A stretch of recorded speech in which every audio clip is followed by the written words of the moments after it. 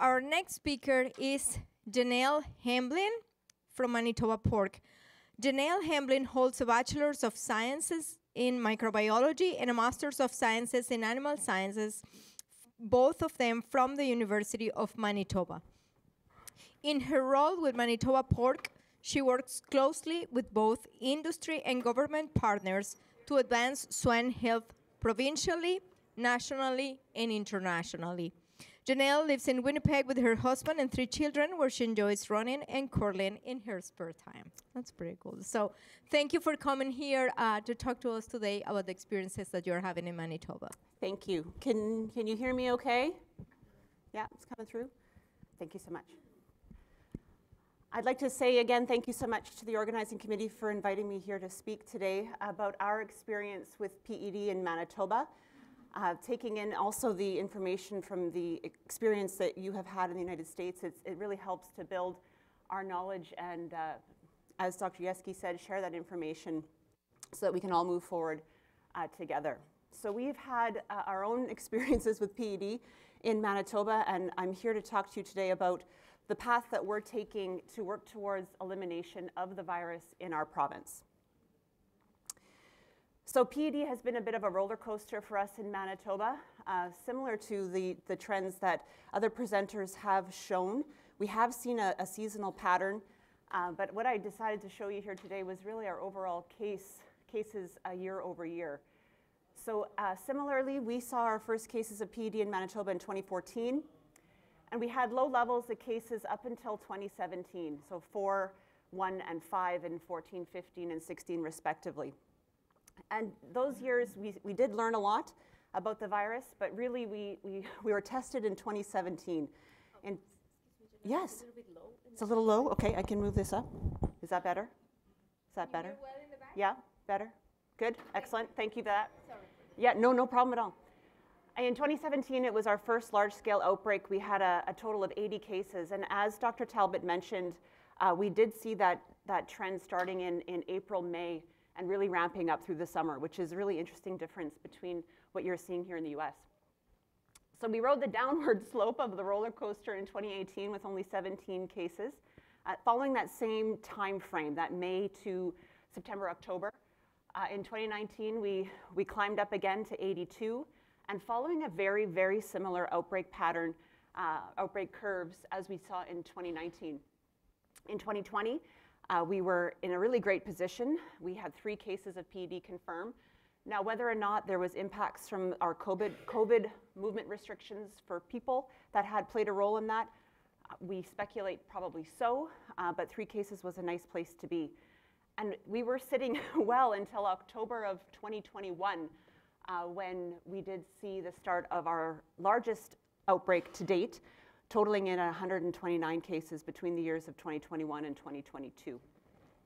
Now, I didn't put the downward slope on this graph quite intentionally. I didn't want to jinx it, but we are sitting now in that 2021-2022 outbreak with only 3 cases remaining in the province. And those 3 cases are well on their way through their elimination protocol, and currently waiting on working with our Chief Veterinary Office, our CBO, to achieve their elimination-free status.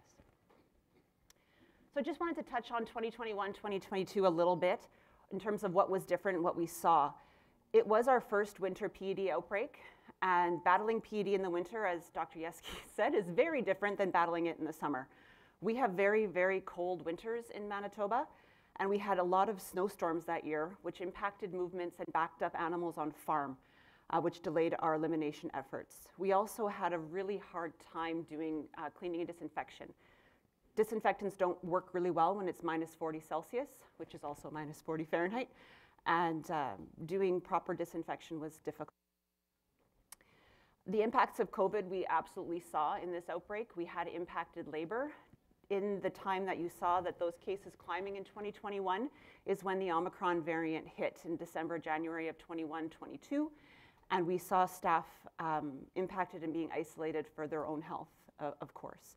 But it is very difficult to practice biosecurity at a high level when you are short-staffed. We also saw a change in our geographical distribution of the virus. As Dr. Talbot mentioned, we have an area of our province in southeastern Manitoba, which we call the high-risk area. And I'll refer to it a lot in my presentation as the HRA. And that's where most of our PED cases have been concentrated. However, in 21-22, we did see more cases pop out outside of that HRA, that high-risk area. Thankfully, we were able to link those back epidemiologically to an infected slaughter facility or a direct animal movement, which did ease some of our concerns that the PED was shifting or ballooning outside of the high-risk area. And in Manitoba, we have an excellent collaboration, working relationship between our sector, our government partners. And what we did see was, and again, one of the earlier presenters mentioned about how we're learning and we're doing better. And in this outbreak, we did see that the sector had learned a lot, and they were applying their lessons learned and really taking the bull by the horns to do their elimination efforts. And the role that Manitoba Pork Council, MPC, and our CBO, our Chief Veterinary Office of Manitoba, were playing were really in filling the gaps of the tracebacks. Not so much involved as heavily in the direct on-farm field work, but more so overall analyzing the overall risk and providing guidance as a disease response, as the oversight of the disease response. So in January of 2022, we had a lot of questions come about from our Manitoba Pork Board of Directors, as well as our industry as a whole. How did we get here? What are we doing right? What are we doing wrong? What is the sector going to do to manage PED? This had been our third large-scale outbreak in 6 years, and it was, like I say, riding that roller coaster of up and down. And it was decided that it really wasn't a sustainable path forward. And being that, should we change course? Are there other things that we can be doing to manage PED that will provide us a greater benefit overall to the sector? And what are some of the other strategies that we could employ should we want to change course away from elimination? So this launched the start of the Future of PED Working Group, which was led by Manitoba Pork Council. And this was established in February of 2022. And this working group had representation across the sector, so producers who were impacted with PED in that high-risk area, producers in the high-risk area that had battled PED a number of times, producers from outside the high-risk area who had never had PED, to give that outlook of what the rest of the province, the impacts of the rest of the province on what we do in the high-risk area, how it imply or impact others. We had representatives from our producers, our large integrators, High Life and Maple Leaf, veterinarians representing independent producers and our Hutterite colonies, as well as members from our Chief Veterinary Office and us from Manitoba Pork Council. And we were working under this mandate of outlining both short and long-term management strategies for PED that would apply to Manitoba, look at the tools that we could employ to implement those strategies, so looking at how we could retain immunity, how we could be aggressive in stamping it out, whether or not we continue to move towards eradication. We could determine the impacts of the strategies that we pick in the high-risk area where we've had PED, but also in other parts of the province, because we are connected and we are integrated in that pig's move throughout the entire province, as well as providing outreach and messaging to the entire sector on how PED management was going to work moving forward. So our first step was to understand what our options were. We had been working towards elimination, but if we were going to do a fulsome review or understand what we could do, all of the options moving forward, we had to understand what those options were. So we commissioned the Western College of Veterinary Medicine to perform this strategy review. And the focus of it was very much on the specific aspects of PEDV control and what we could do. So of course, elimination was on the list. We talked about exposing our gilts, running positive flows, going endemic, utilizing vaccinations. So lots of these, or all of these different strategies were reviewed and information was provided back to us so that we could come together and make a decision on what we wanted to do moving forward. Now, this review had two parts. We had a scientific literary search, as well as direct interviews with PED experienced veterinarians from hog-dense regions of North America. And I'm sure many of you are in the room, the people that we had reached out to, or the Western College of Veterinary Medicine reached out to and had those direct conversations with direct experience of, again, in those hog-dense areas, how PED was managed. And those were Iowa, Minnesota, Kansas, and North Carolina. This is important because the high-risk area of Manitoba is very hog-dense. We have high density, and we felt that in order to best understand which strategy to use, we needed to know how those were being applied in other hog-dense areas and what successes and weaknesses there were with each strategy. So what we learned from what was presented to us by the Western College of Veterinary Medicine and from collective literary as well as ad hoc interviews was that all strategies work best, no matter which strategy you choose, when they're applied collectively. So if I decided I was going to eliminate, but Maria decided that she was going to run positive, we're essentially just fighting each other because there's always going to be a virus around, and while I'm actively trying to eliminate. So combining those just make it inefficient, especially in a swine dense area. No matter the strategy you choose as well, it requires intensive management and oversight. There was a lot of talk going around that if we just let it go endemic, it's going to be fine. It's going to be easier. It's not going to be as much work. And the information that we got back was that that's actually not the case. And I believe it was Dr. Yeski who also brought forward that you're continuing to manage outbreaks in your herds. So we talked around the table. We had some really great discussion amongst the working group, and I really credit the working group for coming to the table and having these difficult conversations. But where we landed was that elimination remained the best option overall for our sector. So from there, we were given the marching orders. Okay, this is what we want to do. How are we going to do it? So this developed into our elimination framework. So we worked in collaboration with our Chief Veterinary Office based on the feedback from the working group. We utilized the pre-seed, proceed model. For those of you who are maybe not familiar with it, it is a tool designed specifically for creating and implementing health programming and policy in both in human and veterinary care. And a crux of this model is using a goal that is SMART, so specific, measurable, achievable, realistic, and time-bound. So working off of those principles, we started developing our framework. So as part of it, once your goal is established, you outline objectives and interventions on how how your goal is going to be achieved. So the interventions are what allow for that change in behavior. And the whole model, the whole framework, allows for evaluation of success over time. So what we've developed for our elimination framework is a 5-year model starting in 2022, and I say ending, but it will be continuous from 2027 and beyond. So what is our goal? Our goal is to eliminate 96% of PED infections from swine premises in our high-risk area of southeastern Manitoba by 2027. This will allow for up to 10 cases of 10 infected premises every year while still considering PEDV eliminated from the province. These 10 premises will then undergo elimination protocol and not remain positive for more than 8 months. Now, a question I often get, so I'm going to try to nip it in the bud or pique your curiosity maybe, is how we landed on 10. And this is a qualitative and quantitative measure we used to evaluate. So around our working group table, which we had great participation and expertise, we asked what would be a tolerable level of PED that we feel comfortable that we could manage, and that number was 10. Okay, so then we went back and we found the total number of cases, the total number of premises, swine premises in our high-risk area, and we took 10 less, or took 10 away from there, and that's where we ended up with 96%. Now for this, we want to validate this. We want to know that this is indeed not going to be a tipping point where we'll end up with a large-scale outbreak if 10 is the right number. So we are currently exploring some disease modeling to validate if this number is correct, and I'll get to that a little sooner. So this is very small, and I promise I will get into each of these in more detail, but just to give you a visual of what our framework looks like for PED elimination in Manitoba.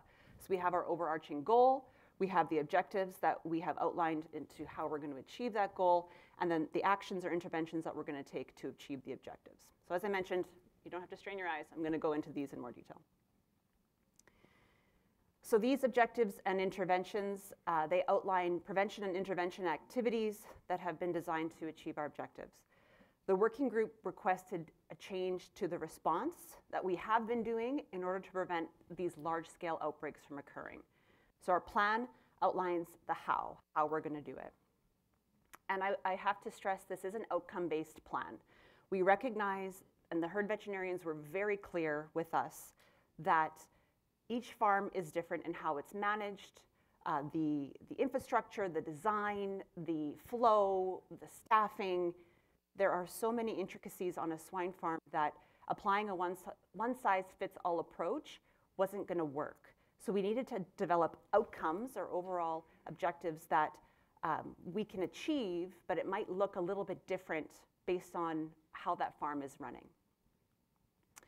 So our first objective, and again, keeping that SMART goal in mind, specific, measurable, achievable, realistic, and time-bound, was to reduce the number of infected premises by at least 50% during our next large-scale outbreak, and then year after year over that. So we address these in our prevention, both of our prevention activities as well as our intervention activity, which I will get to in more detail. Our second objective is to shorten the time to transitional status during the next large-scale outbreak. Now I realize that the group here may not understand what transitional status means, and I recognized that as I was practicing this presentation yesterday. So in Manitoba, we have an elimination, different statuses that we work through as we eliminate PED from the farm. So when you're positive, you have positive pigs on your site. When you're transitional, for a sow farm, you're weaning negative pigs and you're going through your cleaning and disinfection. For a nursery or finisher, you no longer have positive pigs or recovered pigs on your site to achieve transitional status. Now this one is important because in our last outbreak, we saw our elimination efforts were struggling, and I referred to that earlier in impacts of COVID, impacts of weather, and we saw farms that traditionally were able to eliminate the disease very efficiently were having a difficult time. So we wanted to address that in this plan to say we want to eliminate as quickly as we can, or that's possible, to really shorten that risk period or that time that a farm is positive for PED. So again, this is addressed in our intervention 1, rapid and aggressive response. Our third objective, and Dr. Talbot did a fantastic job of talking about our biosecurity and the tools that we use and the practices that we employ in Manitoba, and we've come a long way since 2017. But we want to continuously improve and review. So working to continuously improving our biosecurity for all stakeholders within the HRA and really all stakeholders in the province by 2027. We talk about this in our prevention, enhancing our biosecurity, as well as in our interventions of strict biosecurity, biocontainment, as well as ongoing management of high traffic, high risk facilities. Coupled with that, our national organization, the Canadian Pork Council, has been working on developing a new national biosecurity standard for swine in Canada. And we were very fortunate between 2022 and now to pilot the national biosecurity benchmark on 244 of our farms. And that's actually probably higher than when I put this presentation together. The pilot did cover external measures only, so bio-exclusion, but the new national standard is addressing bio-exclusion, biomanagement, and biocontainment, so all components. But that is continuing, the development is continuing. And as well, Manitoba Pork is offering to continue to any farm, to offer this service to any farm that is interested.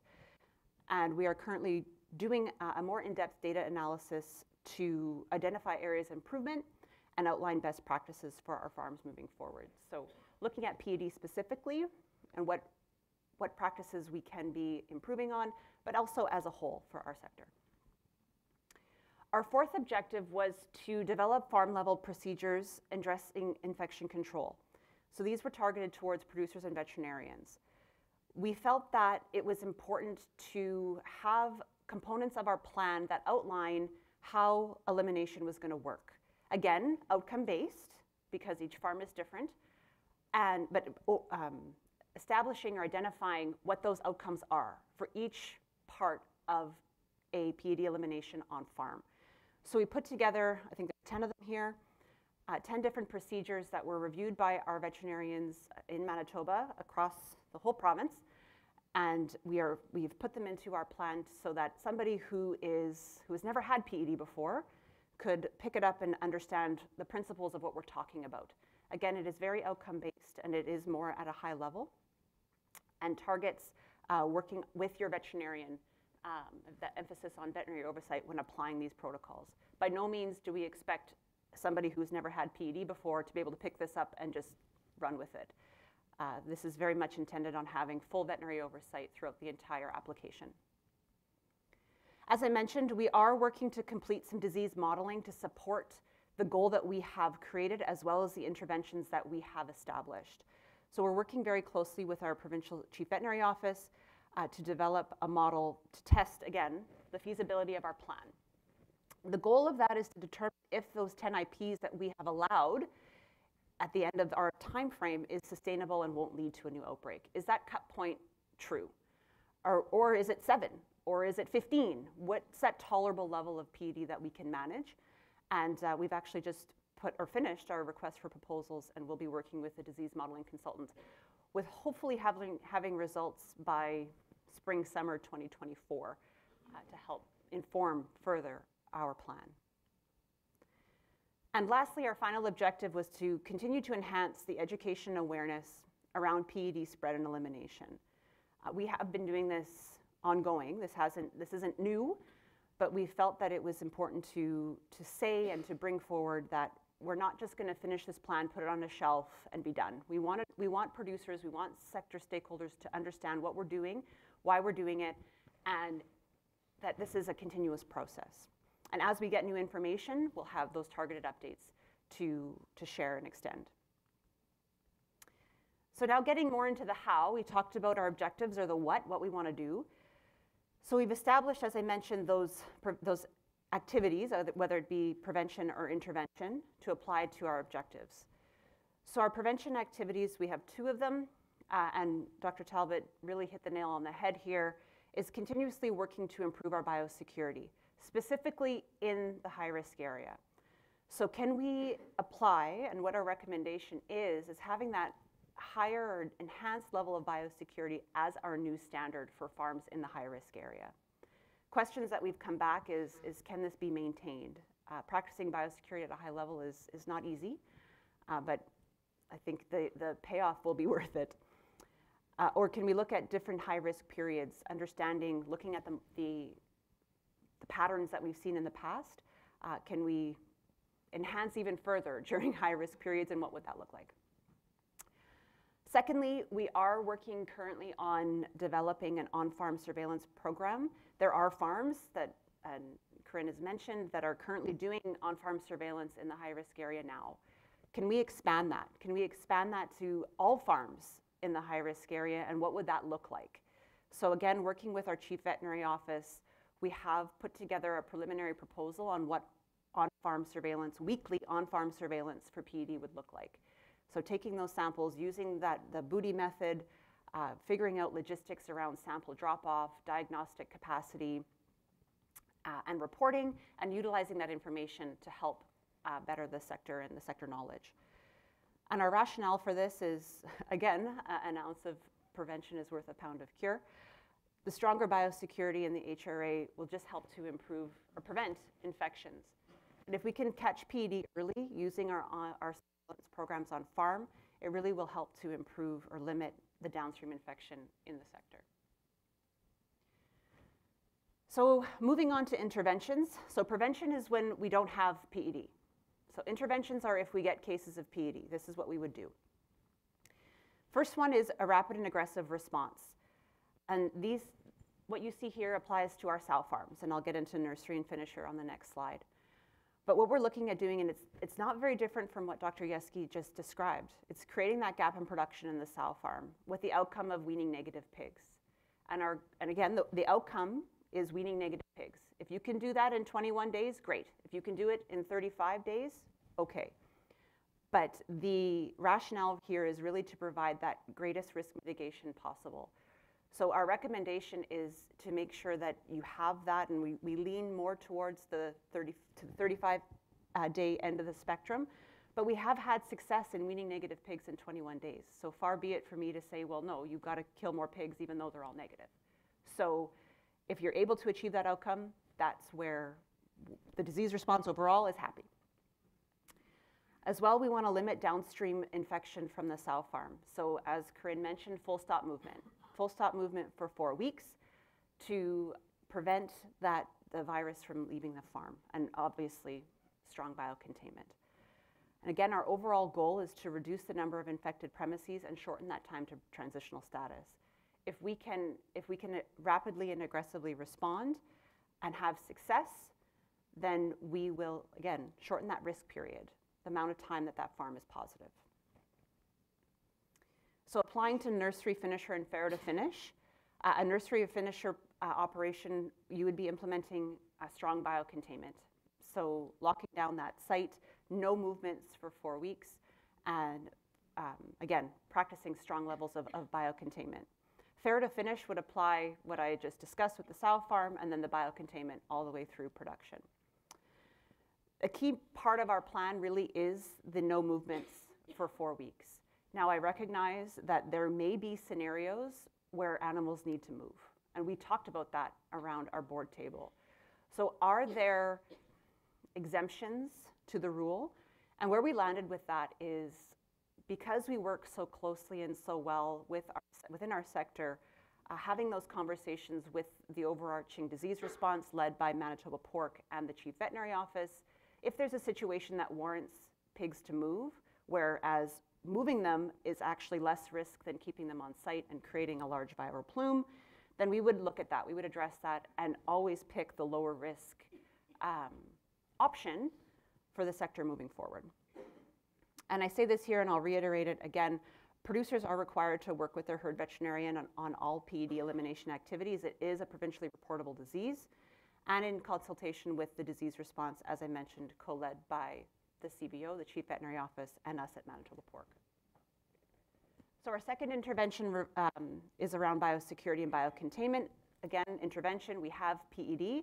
So focusing on those infected farms, practicing that high level of biosecurity.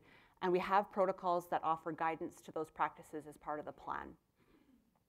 As well, those farms that are in a buffer area, so you have an infected farm within 5 kilometers of you, your biosecurity needs to step up as well. We have had enough evidence of area spread in Manitoba to know that the virus will move.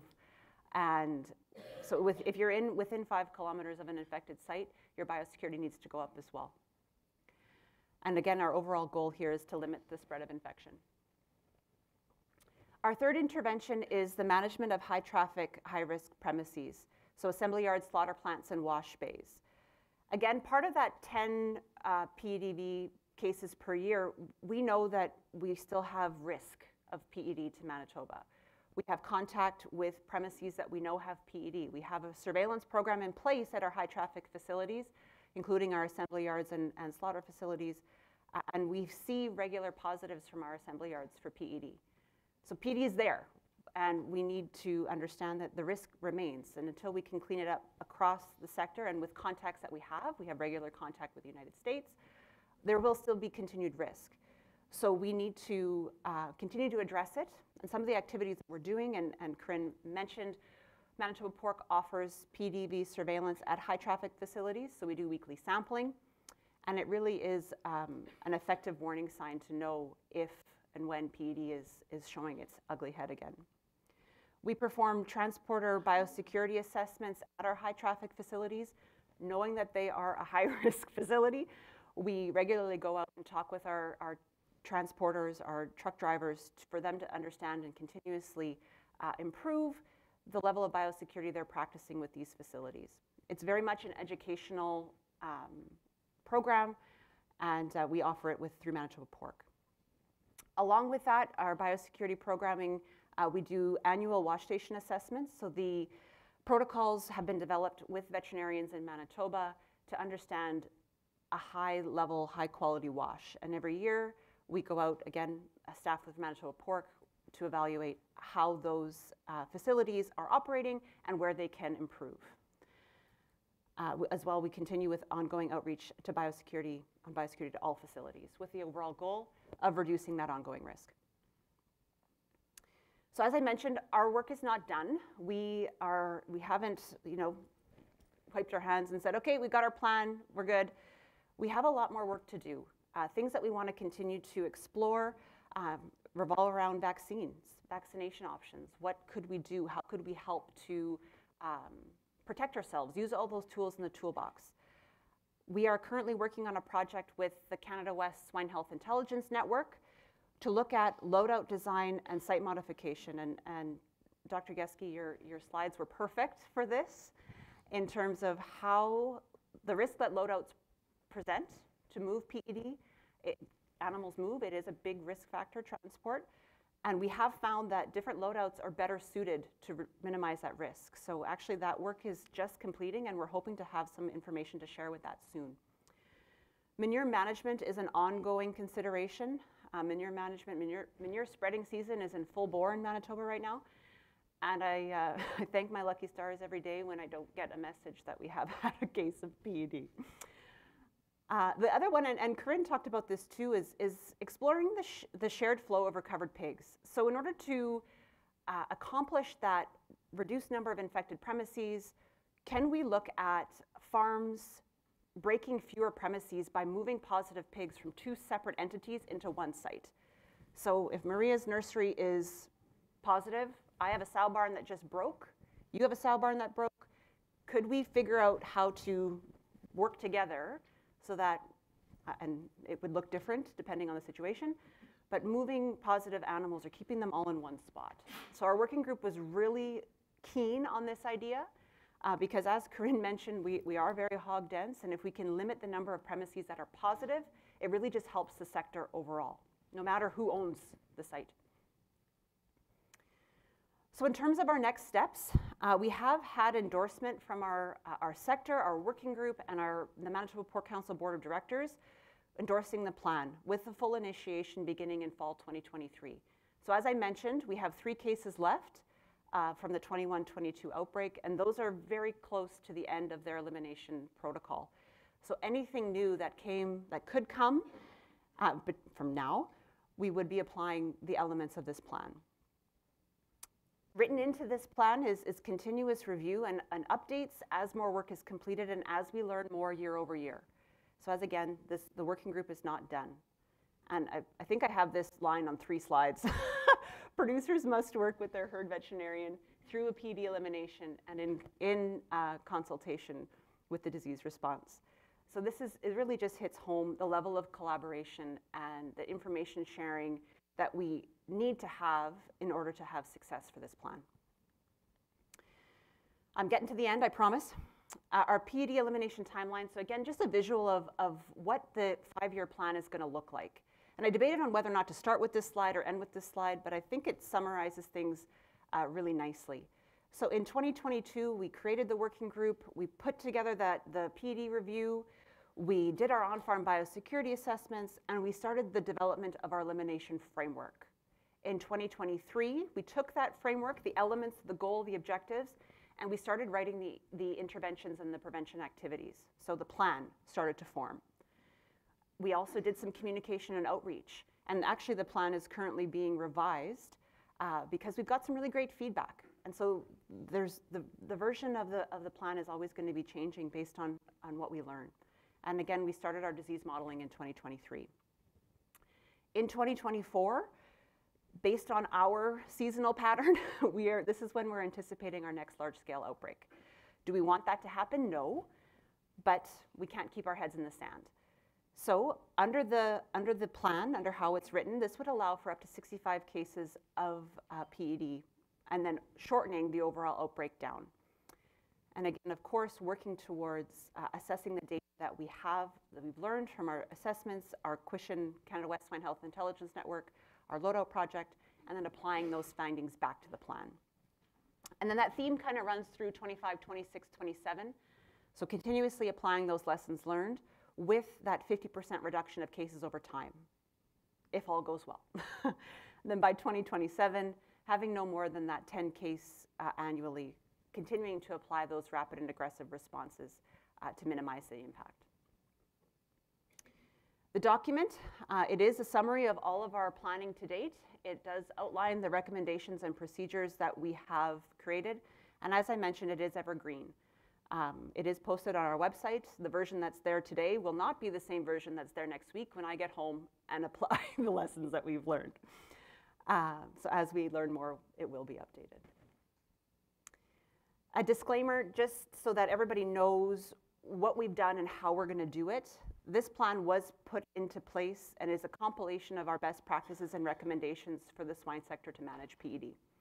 It was developed in collaboration with representatives of the entire Manitoba swine sector, producers, veterinarians, industry experts, and our Chief Veterinary Office.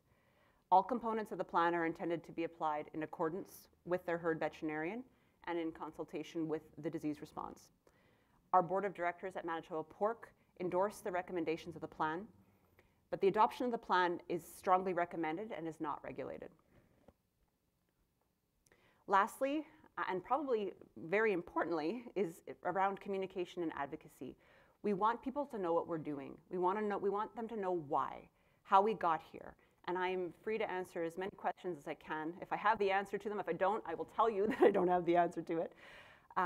But all producers and sector stakeholders do have a role to play, whether or not you're in that high-risk area or not. We have, our sector there's lots of contacts. We have, as I mentioned, communal areas, assembly yards, slaughter facilities.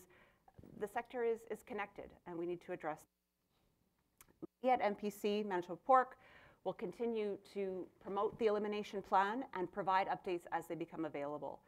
And I think the biggest thing here is that recognizing that we are all working towards the same goal, the same outcome, but the way we do it might look a little bit different farm to farm. And that's okay, as long as we are focusing on those outcomes and that goal. Questions?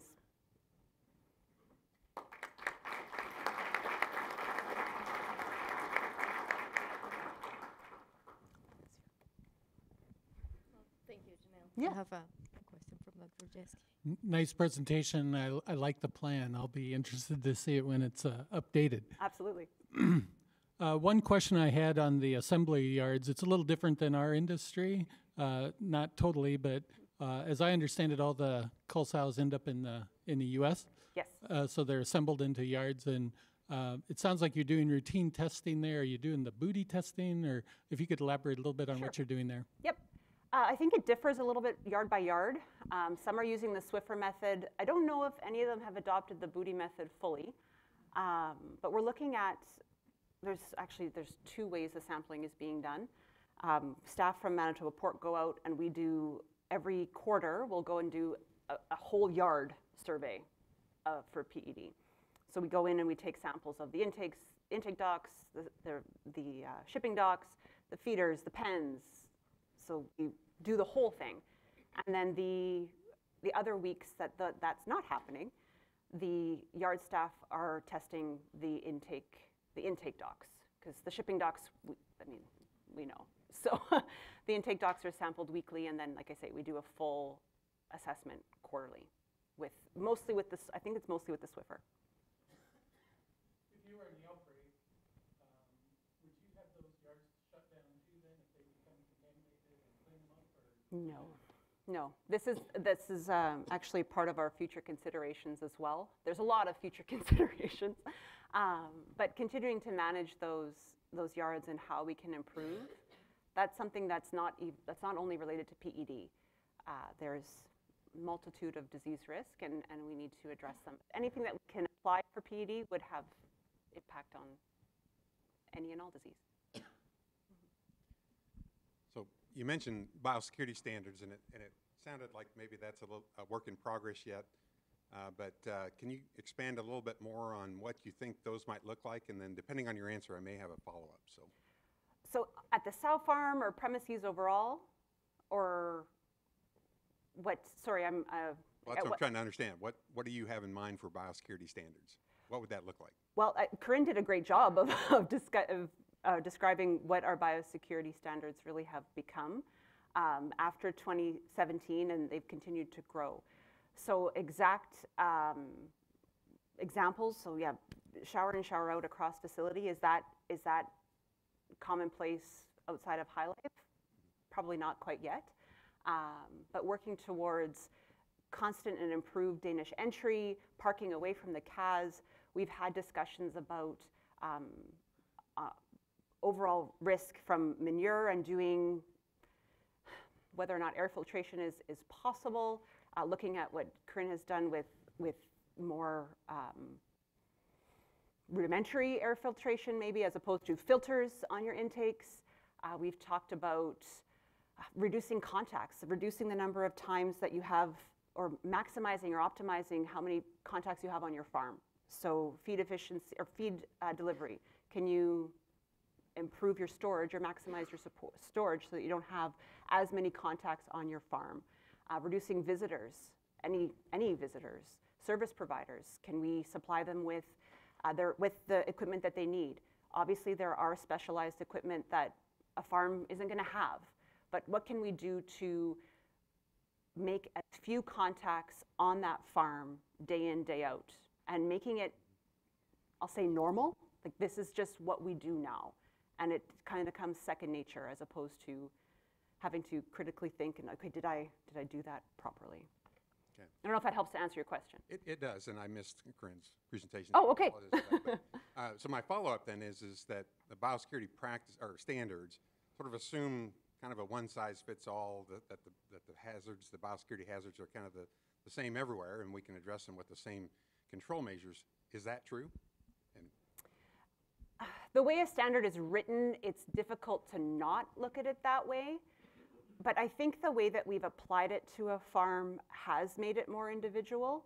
So when we're creating the national standard, it is difficult. It's difficult to think of, and I am part of that working group, that committee that's developing the national standard. And let me tell you, it's been 3 years and it's been a labor of love. We've worked through as many situations as we could to apply to every single individual circumstance. But we'd have a 1,000-page document if that's what it was. So is the standard overarching and best practices? Yes. But the application of those practices are intended to be applied to that specific farm, if that makes sense.